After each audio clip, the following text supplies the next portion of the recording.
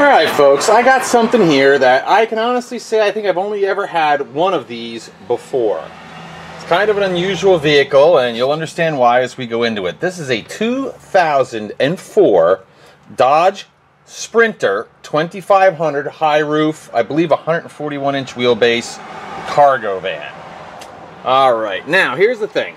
I got this van from a friend of mine that he bought this, I think, when it was almost new. I don't think it was brand new, but he bought it when it was almost new, and he put a ton of miles on this thing. In fact, he's on to his second Sprinter right now. But this one has, if I can get there, there it is. Yep, you read it right, 322,209. Here is the crazy thing about these things. Ran the book value, I mean wholesale, like value, like what this is worth if I go to buy one. Insanely high. Not because it says Dodge on it, I can promise you that. But if anybody knows anything about a Sprinter, this is basically a Mercedes-Benz van. It is not a Dodge van. Dodge just slaps their label on it and sells them. So basically what you're getting here is a Mercedes van. This engine runs so good and it is so strong with the transmission, you got to get a couple 100,000 miles out of this thing. They're well known, these diesel engines, for doing 500,000 miles easy without requiring any work. But that'll be up to you. This is not a perfect van. There's a lot of little crap wrong with it, so you're either going to have to be able to deal with that or fix it. It's up to you. First thing is, it's got a check engine light on. I have no idea why. I know nothing about diesels other than that you got to let the glow plugs warm up. Beyond that, I don't know. It does have power windows, which the right one, as you can see, works. No problem. Swing it on around this side. The left one, yep, which is most important, your driver's window, works exactly as it should. Okay, it's got heated seats, which is kind of crazy. Power door locks. AM, FM, looks like an aftermarket, although I don't know what they came with. Radio. And if anybody's ever seen my videos, you know I hate these damn things. I have no idea how to get that to work, so it's lit up, don't know whether it works. This climate control, typical Mercedes. I have no idea how to get this to operate. It does look like the little red lights on saying the air conditioner's working. I can't verify that.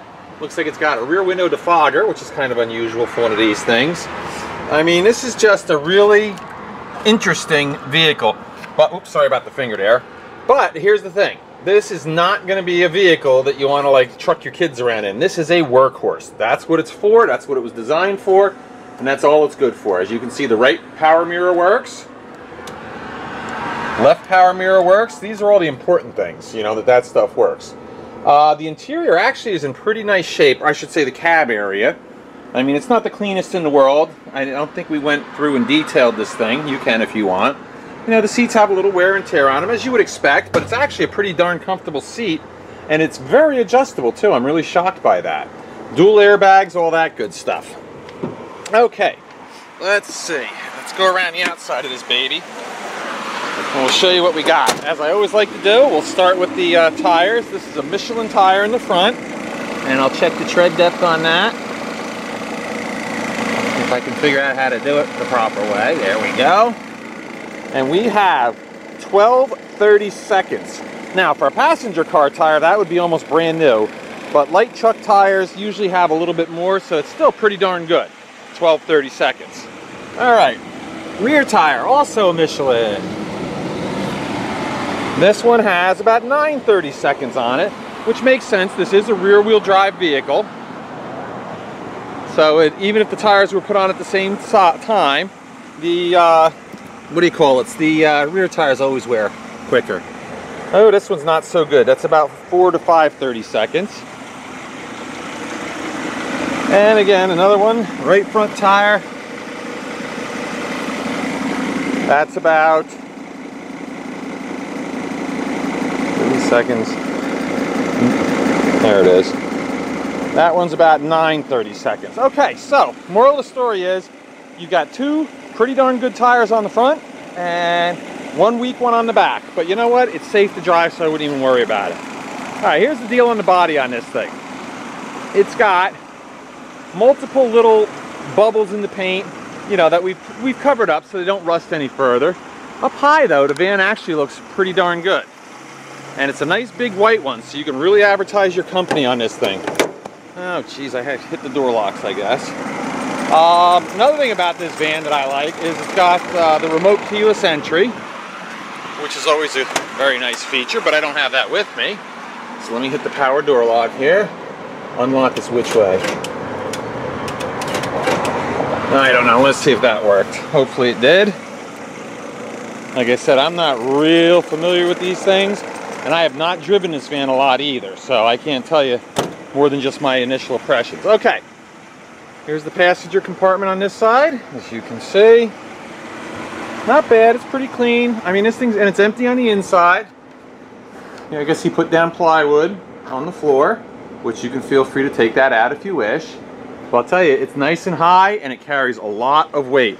But what he used to do is fix pressure washers and sell cleaning chemicals. So he has carried some weight in this thing. So there you go. All right, this door looks pretty good. There you have it.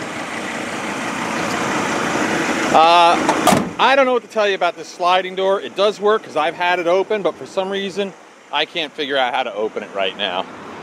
All right, it's got swing out doors in the back with, as I said, a, rear window defogger.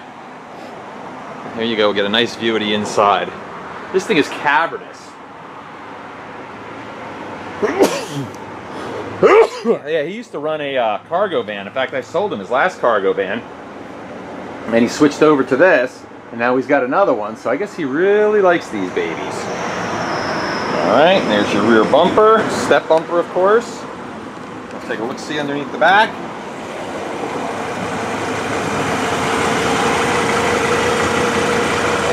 Go. Close this baby up. Looks like he's done some welding to the hitch here. There we go. All right, step back.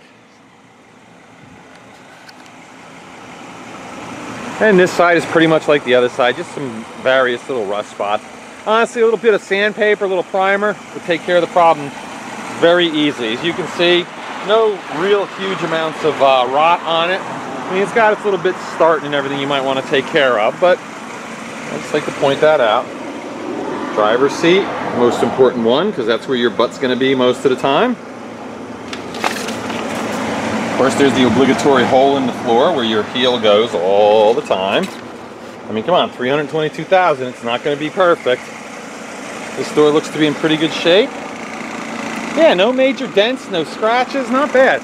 The hood, of course, does have a ton of stone chips, but again, that's something you would kind of suspect. All right, let you guys take a here's the front.